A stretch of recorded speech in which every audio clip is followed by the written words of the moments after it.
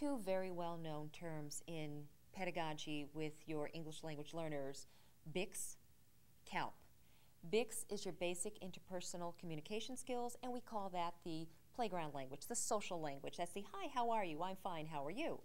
The academic language is called the CALP, Cognitive Academic Language Proficiency. Now, as students acquire a language, they first go through the BICS stage, the "Hi, how are you? I'm fine. What's your name?" "My name is Mary." "Nice to meet you, Mary." "You too."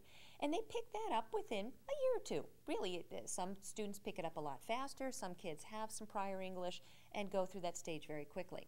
The CALP takes basically 5 to 7 years, and depending on the student, sometimes longer, sometimes less.